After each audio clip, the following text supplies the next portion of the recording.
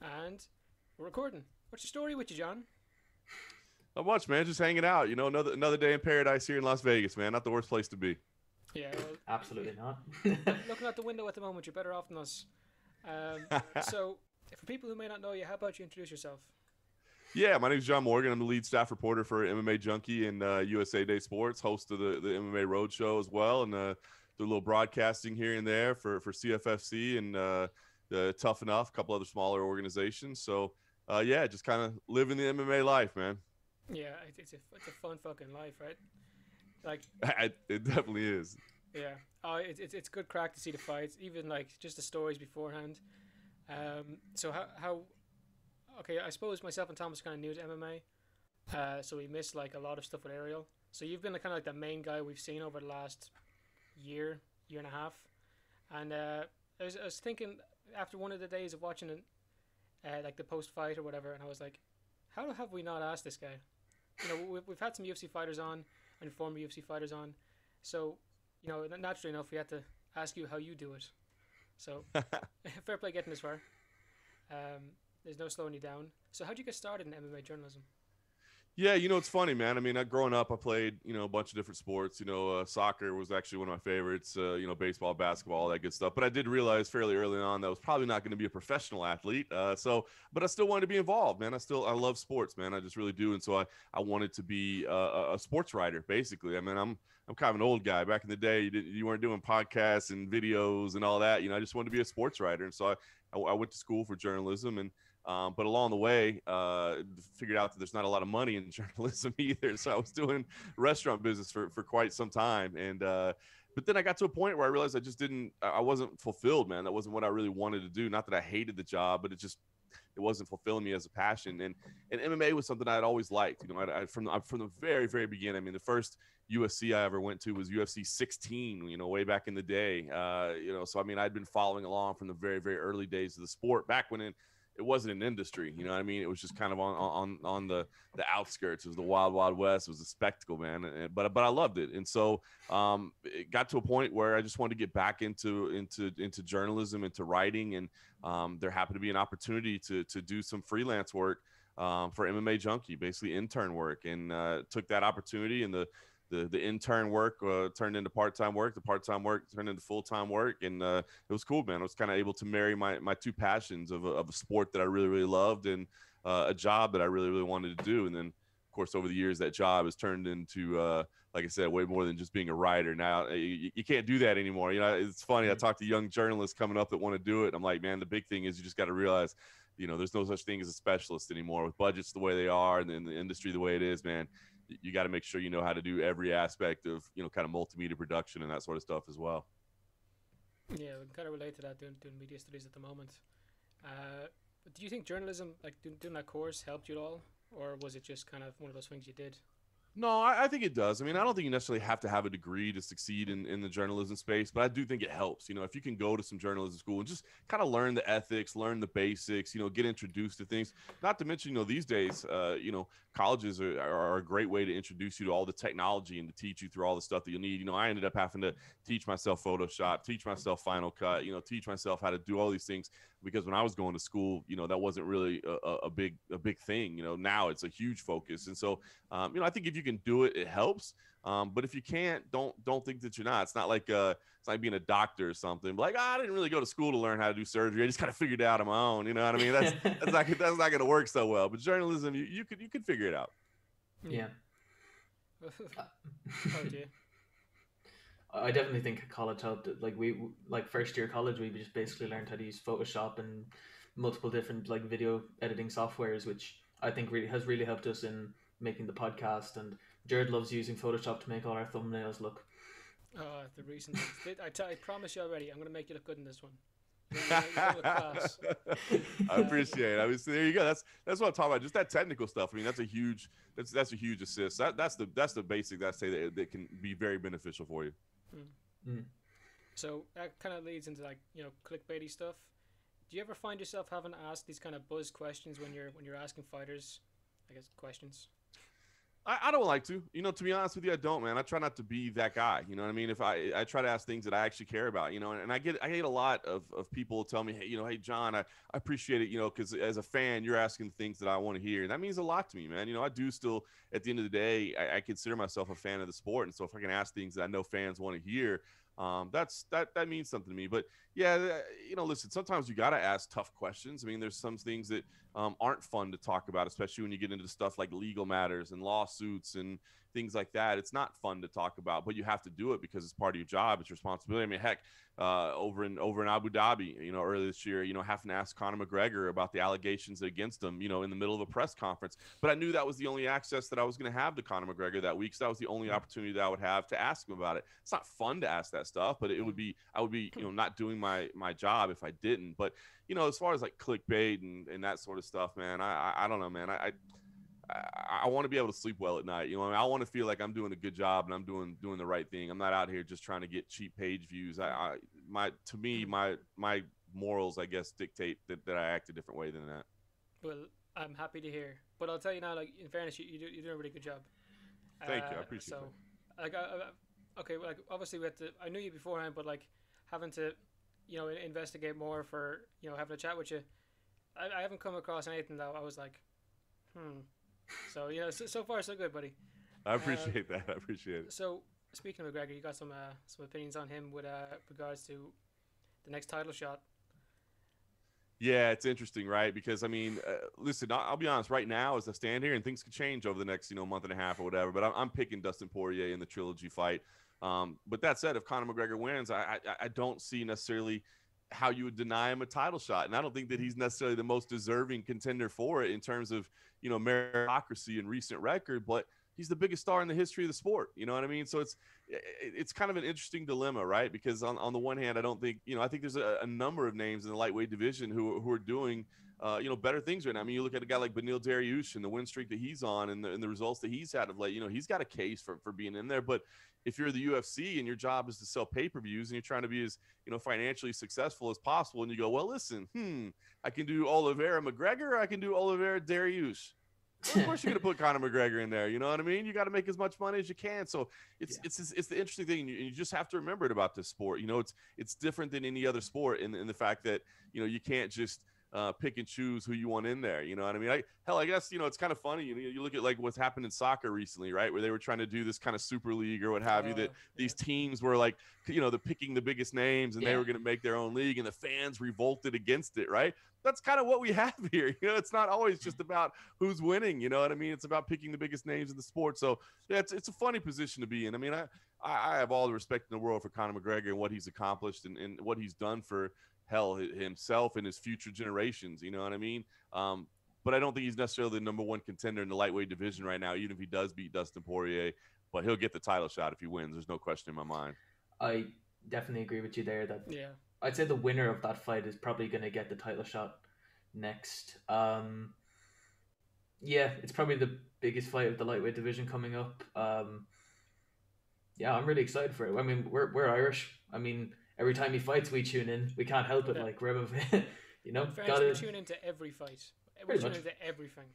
Well, listen, I mean, dude, the Conor McGregor show is a great one, man. I cannot wait to be in T-Mobile Arena and have a full crowd again, man, because there is just something absolutely electric about when Conor McGregor fights, man. It's different. The atmosphere, the buzz, the feel, the building, it's amazing. But, man, the guy's got to win. You know what I mean? As big of a star as he is, and again, there's no denying, he is unquestionably the biggest star in the history of the sport.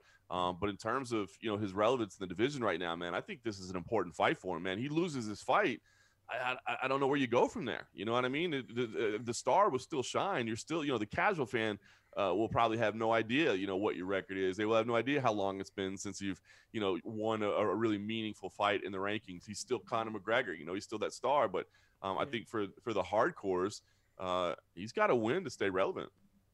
Yeah. You're about as hardcore as it gets. So I love hearing your opinion on it. Yeah, I appreciate it. Is it your full-time gig, the MMA journalism? Yeah, it's full time awesome. and more, man. It's my life, man. So you just follow like wherever like MMA is in the States, right? Yeah, I mean, around the world, it's fortunate, man. I've been able to travel the globe, and obviously with the pandemic over the last year, I mean, I did do all the Fight Island shows, so still do some international travel. But man, I mean, there was a time when we were covering literally every single event. I mean, I went to Brazil 29 times. I've been over to China, to Russia, to everywhere in between. So yeah, I mean, I've been fortunate to see the world covering the sport, and obviously this past year has been a little bit different. It's been 15 minutes down the road in my backyard, which hasn't been the worst thing ever either. I've had a lot more time at home with my son and my wife, so it hasn't been awful. Yeah, that's good, man. You're happy to hear that anyway. But yeah, the UFC is constantly growing, but with likes of the McGregor thing, they have to go with the money, and they're getting a lot of media at the moment, but unfortunately, it's not from within or from the fans. It's with that blonde-haired lad, Jake Paul. What do you think about that whole situation? Do you think he would ever get a chance at, fighting McGregor or ever fighting in the UFC?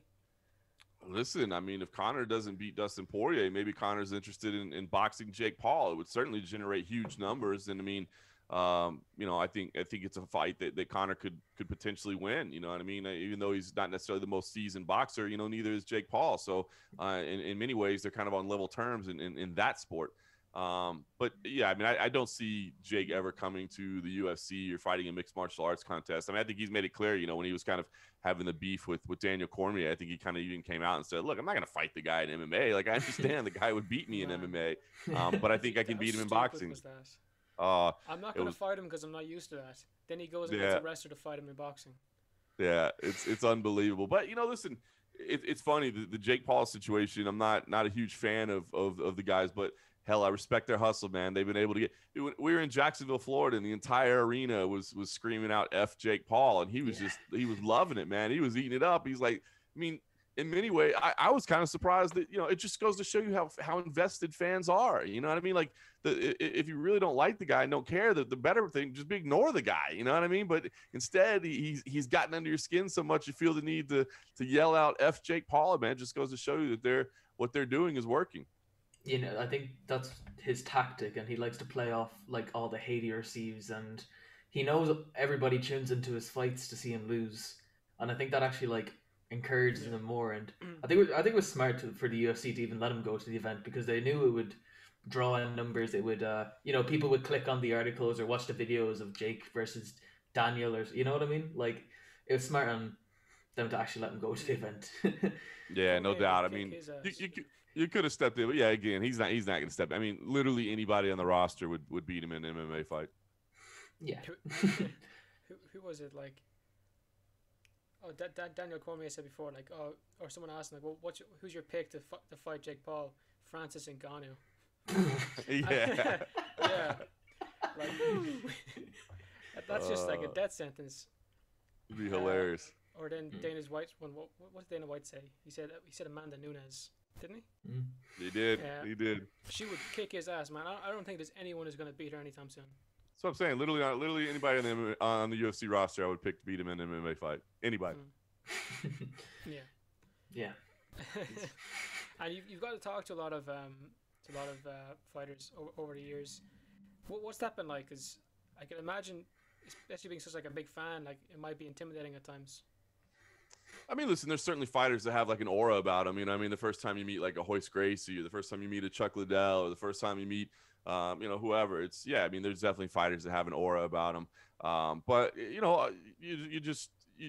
can't get starstruck. You're there to do a job and that sort of thing. And no, I enjoy it, man. But, the great thing about MMA is just the athletes that are involved, the men and women that are involved are like some of the nicest, coolest, most humble people. I think there's something about the sport itself, where it's like, the glory is great, but when you lose, I mean, you're getting your ass kicked in front of thousands of people, and it humbles you. You know what I mean? Millions, so the people even. in the sport are truly, humble, good people, and the access they give us is amazing. The gentleman that started MMA Junkie is no longer with the company, but his name's Dan Stupp. But he came from Major League Baseball. He worked for the Cincinnati Reds in their PR department. And that was kind of his background before he got into mixed martial arts. And, he was always talking about, the kind of spoiled athletes that are in Major League Baseball, these multimillionaires that people fawn all over. It's It's funny. Real Madrid came and did they did an exhibition game here in Las Vegas one time, and I went and covered it for USA Today, and it was hilarious. I mean, like in terms of like post match access to the players, there was like a mix zone where the media could set up, and the players were forced to walk through the mix zone, but they didn't have to stop, and none did. You know what I mean? No one even bothered to answer one question. They were contractually obligated to send one coach to the post-match press conference. They sent like the lowest level coach on the team. He answered one question and walked away, and that was it. You know, you think about that. Whereas in MMA, you know, we're interviewing every winner after every fight. You know, we're getting UFC President Dana White sitting down and talking to us, or Bellator President Scott Coker sitting down and talking to us, or whatever the case may be. So the access that we have in the sport is unbelievable, and the athletes that we get a chance to talk to provide amazing access, and are really, really cool as well. So I think it's a great sport to be involved in terms of that, man. The athletes that we get to deal with are amazing. Oh, they're best in the world.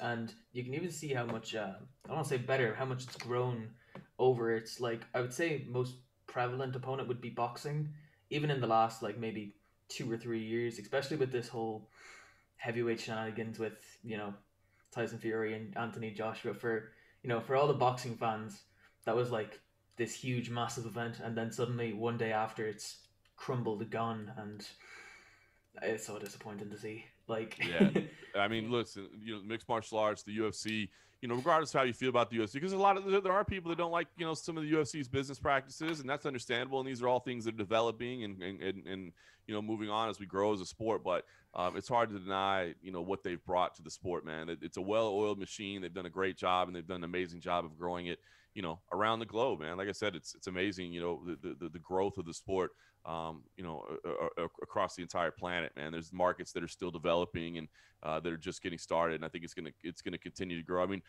Dana takes a lot of heat sometimes for saying this is going to be the biggest sport in the world. Like, I don't think it will be. You know what I mean? I don't think he necessarily grasps how big soccer is and how nations will shut down to watch the team play. But I sure as hell don't fault him for his vision. You know what I mean? Who wants somebody in charge of an organization that's been like, well, we're about as big as we're going to be, and we'll just be happy with what we got? Like, nah, man, we're going to keep growing. We're going to keep getting bigger, and I think you got to respect him for that. Yeah, he's a beast himself. Never mind the size of him. That guy's jacked, number one. Yeah, he must have an easier time, like, pushing people apart when they have a go at each other on stage. But yeah, the UFC's a beast, man. Like, that ain't slowing down. That's a train just on full speed. Like, there's nothing else that does, like multiple daily posts with regards to, like, what's coming up. That does the documentaries, that does almost weekly fights. Like, there's the pre and post fight conferences. Everything just it's there for us to see, and it helps you kind of connect to these fighters. Because in boxing, like, I don't really know who a lot of people are, except if I follow their own social media.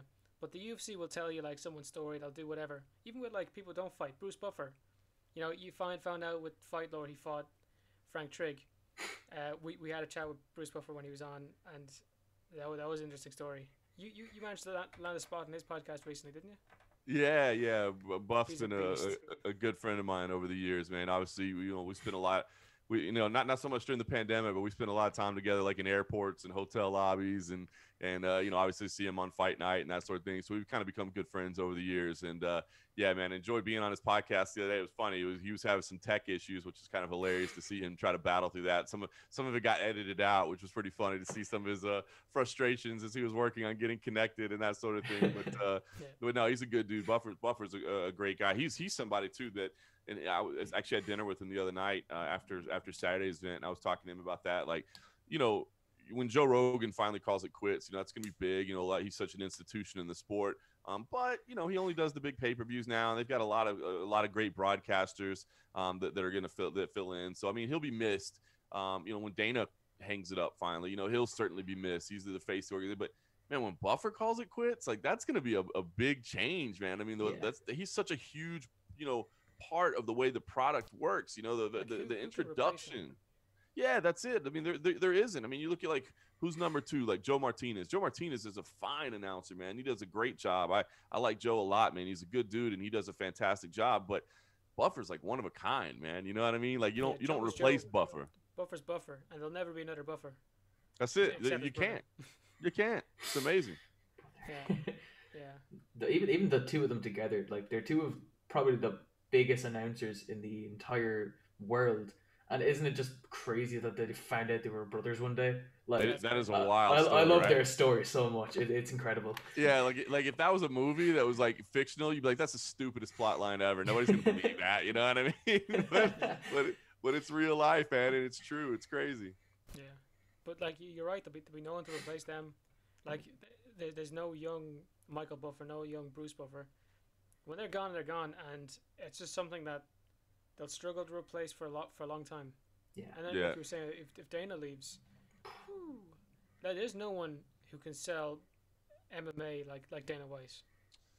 Yeah, I agree. You know, kind of like I was saying. I mean, there's a lot of people that have their criticisms of Dana White, and that's fair. You know, I mean, all that's fine. But you can't take away what he's meant to the sport and how much he's played a central role in its growth and development and its success. And yeah, you know, I do. The one thing is, I think you'll have to drag him out kicking and screaming, man. I think he loves it. You know, I remember talking to him whenever the UFC sold, and you know, was kind of asking him about, you know, would he hang it up now? You know what I mean? Obviously, he got a very nice paycheck when he sold his percentage of the company. He was like, nah, man, like I love this stuff, man. He's like, there's nothing I'd rather do, you know, whereas the Fertittas are happy to go, you know, jump on a yacht somewhere and just cruise around the world. You know, Dana still wants to be right in the heart of it, man. I think he loves the action, man. He loves the pace. He loves, you know, staying that busy and being crazy and being the center of it. And I don't think he's going anywhere anytime soon. Yeah, he's a hard worker, and they'll never replace him. But then the likes of, you like you were saying beforehand, Joe, I can live with Joe going, to be honest. Like I watch his podcast. I like him as a comedian, but because you'd be kind of weaned off him. Like he's been at less and less and less. And I still think that Michael Bisping's one of the best commentators they have. I was about to say, throw Bisping in there and he'd do a phenomenal job. Yeah, Bisping's phenomenal. We just saw Paul Felder, Yes. you know, make his retirement official. He's great as well. I mean, they have so many. It's like you said, I think if Joe Rogan was still doing 40 shows a year and then one day he just quit, I think there'd be a lot more, you know, like, oh my God, what happened with all this? The product's not the same. But, you know, as Joe's done it, you know, like you said, kind of weaned off a little bit, you know what I mean? He just does the biggest shows. And so we're kind of getting used to it a little bit. So, and don't get me wrong, I'm not trying to minimize Joe Rogan. Like he's been a huge part of this as well. But we've already been exposed to kind of life without him. So I think we're kind of used to it. Whereas if he'd have just cut us off cold turkey, people would have tripped out a lot more. And I think that's going to be the effect of Bruce Buffer. Unless, you know, maybe at the end, you know, at the end of his career, and I was talking to him the other day and he said, you know, probably another 10 years or so, you know, maybe at the end of his career, maybe he's only doing the big fights too. And so maybe we start getting used to it a little bit. But right now, man, if he just cut it off, I think people would be sorely missed. Oh, absolutely. Yeah. But then it's like, go on. I was going to say, just because he has this very minimal role in the whole thing, but it's his participation and how he does it that people love him. Like he's a national treasure. You see it. I mean, you see the Some fighters people hate him, interacting with him. Yeah, you see the fighters interacting with him, man. They get pumped up and they're fist bumping him and they're yelling back at him. You know, just the other night, Jack Hermanson was yelling back. I mean, it's just amazing. You know, he sets the tone, and then you think about in Brazil where they, you know, the crowd screams back like every word of his introductions and stuff. Man, he's just become such a part of the product. It's amazing.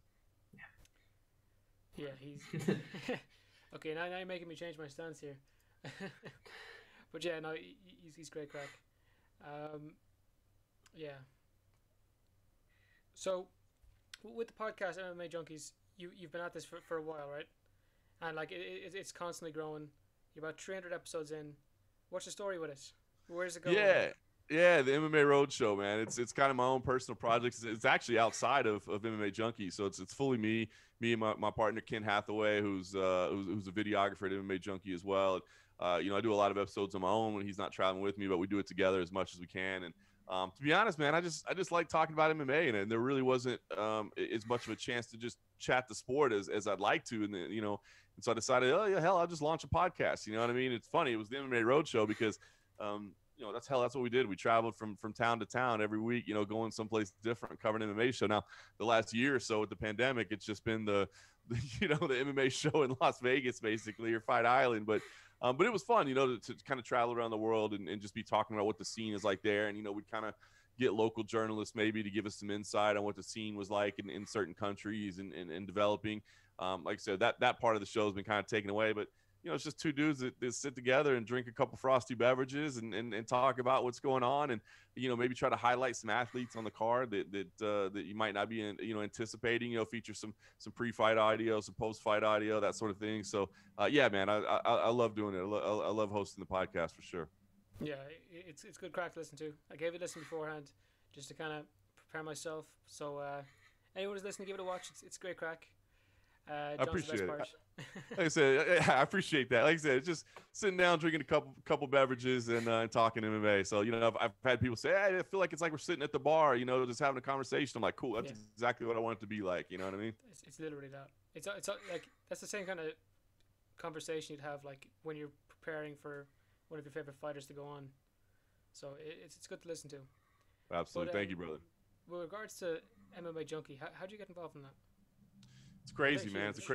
It's a crazy story, man. So, I kind of mentioned how the fact that I'd gotten out of journalism, was in the restaurant business. When I got to the fact, that I wanted to get back into writing again, MMA was my favorite sport. And so I used to be a daily reader of MMA Weekly, the website MMAweekly.com.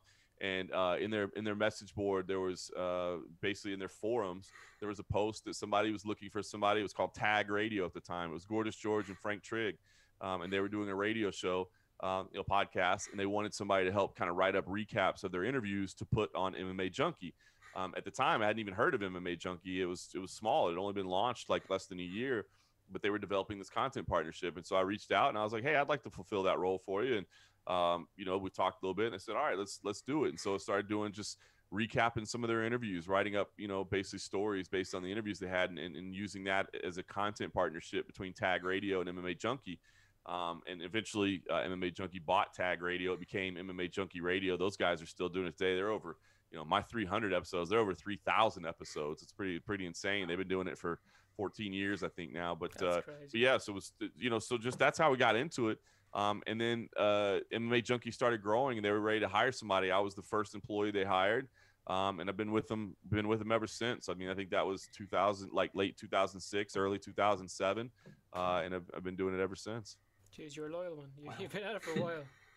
Yeah, it's funny, man. I've had some opportunities to leave over the years. I mean, I've always, I've had conversations with other websites and other media outlets, and some of them have gotten kind of advanced, to be honest with you. And but there's something kind of cool about being with the brand that long. You know what I mean? I take a lot of pride. I don't feel like I'm just somebody that's collecting a paycheck from a brand or a website or whatever. I feel like I've really helped build MMA Junkie, and there's something kind of cool about that. So. Obviously if somebody came in and said, hey, we'll double your salary tomorrow to come with us. I mean, yeah, you got to think about that. I got a wife and kid to support, so it's like, you gotta weigh it out. So it can't be blind loyalty. You know what I mean? It's gotta be, requisited well, but it's cool, man. I like being with the brand that long and kind of being associated with it. It's good to hear at least. it's a good cool. one.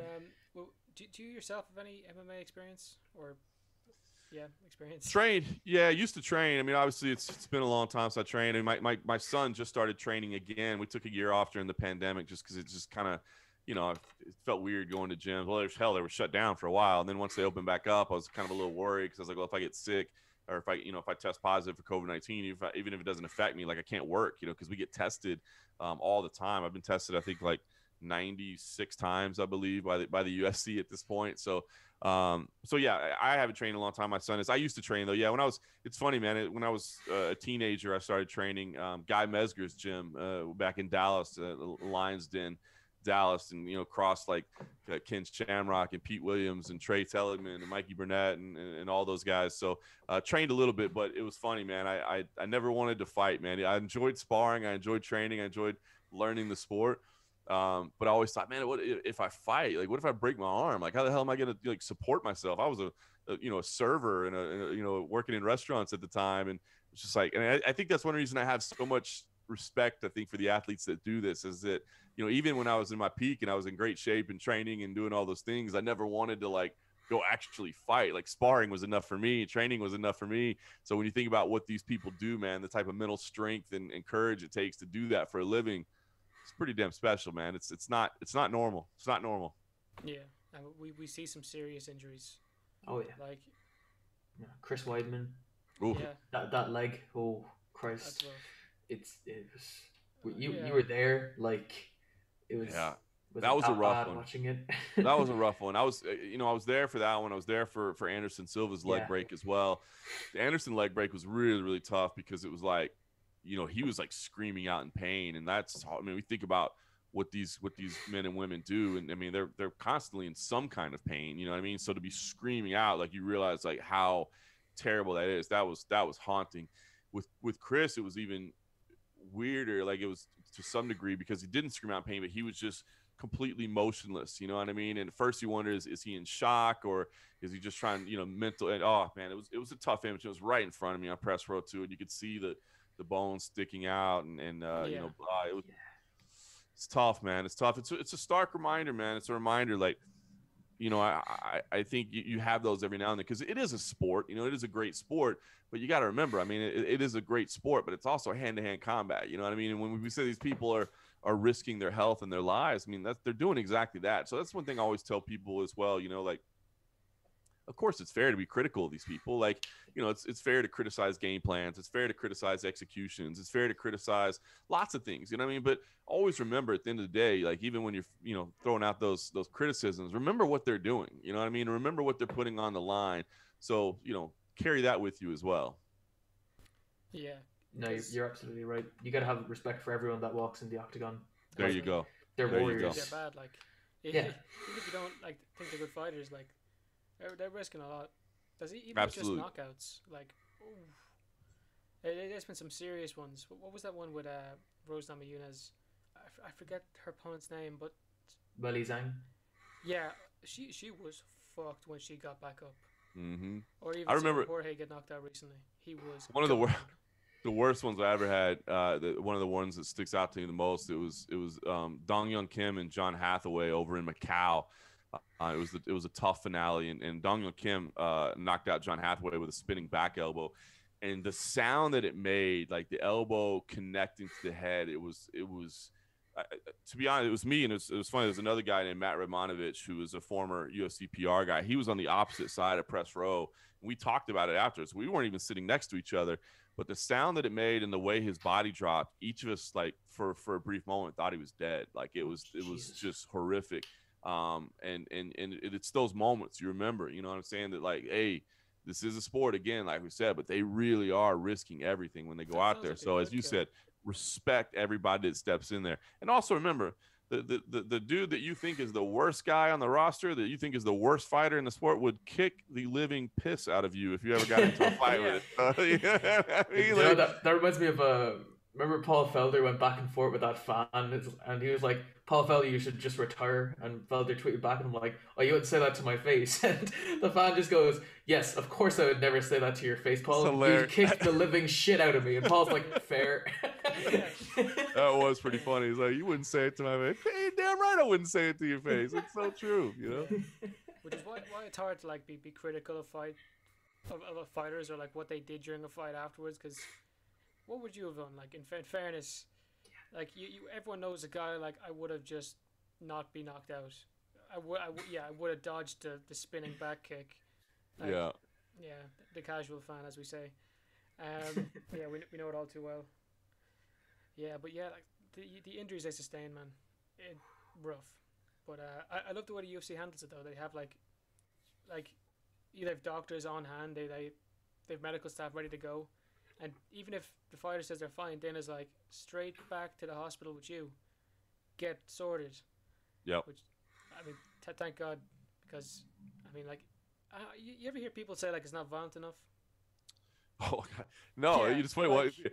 That's crazy. No, Yeah, I if do. you- I've been doing this so long, man. I remember, I mean, it's cool that we don't really face this anymore much. But I mean, I remember the time when they were battling for legalization. You know what I mean? I remember the time when people thought it was it was ridiculous, and I think they didn't necessarily understand the sport. They thought it was some kind of no rules battle to the death or whatever. Unfortunately, I think people understand it a lot more now. But it's really not that long ago to think back when I'd be on a plane or something and talking to somebody. Oh, what do you do for a living? And I cover mixed martial arts, the UFC, and they're like, what, that cage fighting stuff? That's insane. That's da da da da da. And now it's it's a lot more accepted, which is good. But no, I've never heard somebody say it's not violent enough. That is bizarre. That person, whoever has told you that, is weird. I'm pretty sure George St. Pierre said that before. So that it needs to be more violent? Yeah, he said if he was in charge, there'd be way less rules. Wow. But then the person interviewing was like what? Eye gouging? No. Like groin shots? No. Okay, what else is there really? Yeah, I mean, listen, I guess, there's people that say like, knees to the head of a grounded opponent, which does change things a little bit. You saw it in Demetrius Johnson's, recent fight in one championship. Yeah. So you see like knees. Beforehand. Yeah, knees to the head of a grounded opponent is one that can be soccer kicks to the head of a grounded opponent is one that like I stand to get. Knees to the head of a grounded opponent I would be okay with because it really does create some scrambles and some positions that are kind of stalemates now that would move a little bit. I would be understanding. The soccer kicks to the head of a grounded opponent just doesn't look great, man. You look at some of those old like Pride knockouts, it's amazing. It's an incredible highlight, but it doesn't look the most sporting. And I don't think that necessarily that would look fantastic to the family watching at home or what have you. So I think the rule set's pretty good the way it is. I mean, there could always be some tweaks and that sort of thing, but overall, I think it's pretty good. What did you think of that controversial fight earlier this year, which was, of course, Petr Yan versus Aljamain Sterling? The only disputed champion. Yeah, it was a shame, man. I saw Aljamain. He was at the fights the other night. He's living here in Vegas now, which is cool to see. Yeah, that was a tough one, man, because the foul was, it was completely illegal. The shot that was thrown was completely illegal. And it's Aljamain is the one that's been forced to answer for it. People say he's faking, he's this, he's that. Look, only Aljamain knows. You don't know as he said, let me line you up for a knee like that and let's see how you react to it. Let's see if you're getting up and I'm good. Let me compete. It's a shame. That said, nobody wants to see a title change hands like that. So I completely understand why people would say, hey, he's not the real champ. He is. He's got a belt and he legally is the champion. That's the way the rules are written. But he's going to have to go out and prove it. And I think he's aware of that and understands that. That's not unfair to say that, hey, I don't think he's necessarily a deserving champion. I get that, man. But, this idea that he was faking or he was whatever – you can say what you want, but the knee was illegal. The knee was illegal. I don't know what you want to say. If Petr Yan doesn't hit him like that, we don't have the controversy. So it's a shame that it's so much of it is falling on Aljamain. Didn't Khabib come out to Dana and say that Petr Yan's corner told him to knee him in the head or something like that? It seemed like it was because, I remember I was in the Apex, so I remember I could see his corner and I could hear him yelling because obviously there's no fans in there, so you can hear him. Now they're yelling in Russian. As you said, Khabib said he was telling him to knee. I fully believe that they did tell him to knee, and this is the reason I can tell, because he hesitated for a minute and he was lining up and they yelled something. You could see Petr Yan even kind of like, huh? Are you sure? Okay. And then he throws the knee and I could actually see one of his cornermen go like, yeah. So, they clearly had told him to knee because they were like, yeah, you landed it. And then the cornerman was like, wait, what? Well, you could see the confusion set in. Like they didn't realize that he was in an illegal position. So, yeah, I absolutely believe the corner told him to throw the knee and they screwed up. You should not have thrown the knee in that position. Absolutely not. Yeah, right. I think he would have won the fight, to be perfectly honest with you. I do too. The momentum was definitely shifting. And he was taking control of that fight. So it's a damn shame. I'm just, I'm looking forward to the rematch.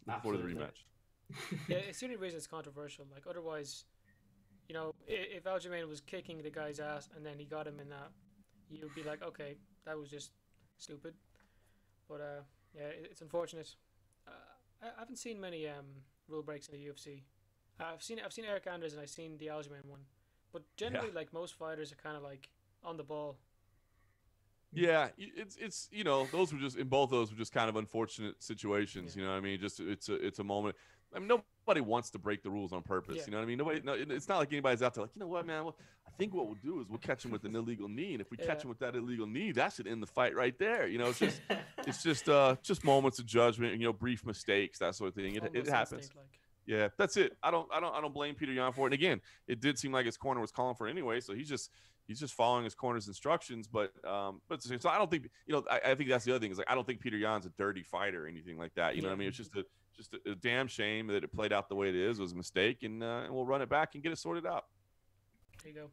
Absolutely. But what do you think about like the up and coming in the UFC at the moment? Because me and Thomas had this chat. We do like this thing called Fight Talk every now and then. We discuss what's going on in MMA or boxing, and we're saying like a lot of the guys who are in there now, who are like really famous for it, they're getting a bit old, and you haven't seen like the new younger crew come in yet, like the Sean O'Malley, and I can't think of much more.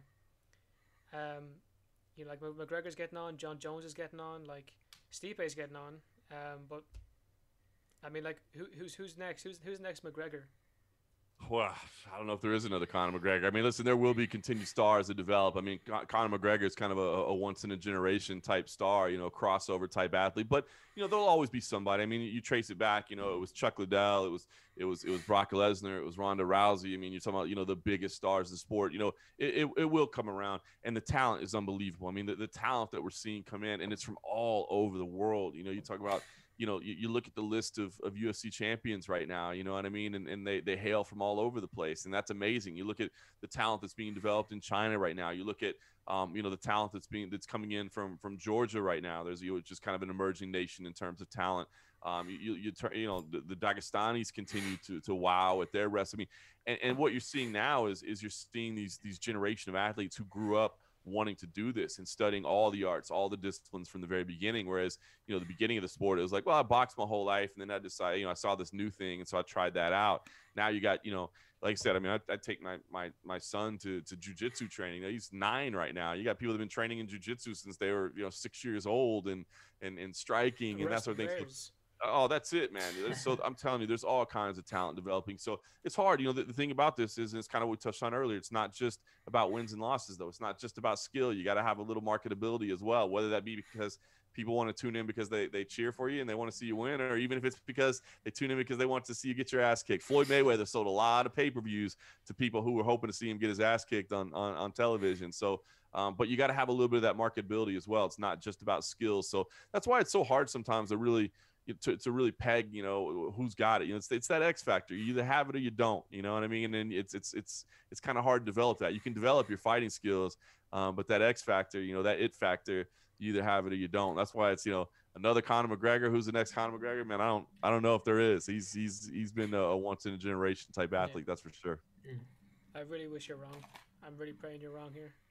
But I know you know more than me, so you're probably right. Yeah, I think Sean O'Malley is kind of like the guy to keep the eye on. He kind of has that Jake Paul thing about him where maybe you want to see him lose, but then he kind of has some redeeming qualities about him too. But yeah, he's done well. He's done well early in his career, that's for sure. Mentally undefeated. What do you think about that fight? You know, where Which he one? when he rolled his ankle and that was wild, dude. He's fun. He came in the other day. You know, his last fight. He came into to the media day, and I was like, it's the undefeated Sean O'Malley. And he started laughing right away. You know, I'm like, you know, it pisses people off when you say that, right? And he's like, I do. He's like, I love it. You know? And it's funny, you know. I mean, like he gets it too. You know, he's kind of feeds the trolls a little bit as well. You know, by saying he didn't really lose it. And look, I get the mentality that he's saying. He's like, look, had my ankle not failed me, had my foot not failed me, you know, I would have won that fight. I appreciate that mentality. There's nothing wrong with that mentality, you know.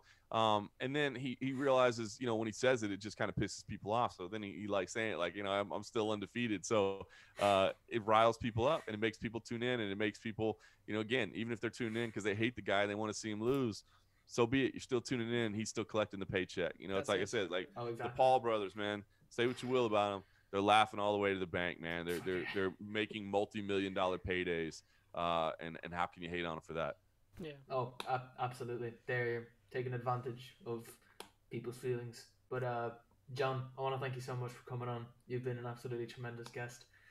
It's been good fun. It's just three guys. It's almost like your podcast. Just three lads just talking. That's MMA. It. It's awesome. There you go, man. You're just sitting around talking MMA. So if you enjoyed this and you want to hear more of it, tune into the MMA Roadshow. We do this every Thursday night for 321 consecutive weeks. I think it is. We haven't missed a single week since we started. Wow. And with your own social media, if people want to check you out, where can they find you? At MMA Junkie John on Twitter, John Morgan MMA on Instagram, and if you want to support the podcast, like I said, the MMA Roadshow, wherever you can find it, including patreon.com/the MMA Roadshow. We're kind of growing a little community over there, so yeah, we appreciate it. You have it nailed. I love what you're at. Keep at it. There's no slowing you down anyway. I hope you get that double up deal though, where someone doubles your paycheck just to be sound. But we'll all pray for that moment. Anyway, if you got this far in the episode, fair play to you. Take it handy. Good luck. Bye bye. Make sure you Thanks, check out guys. John. Good luck.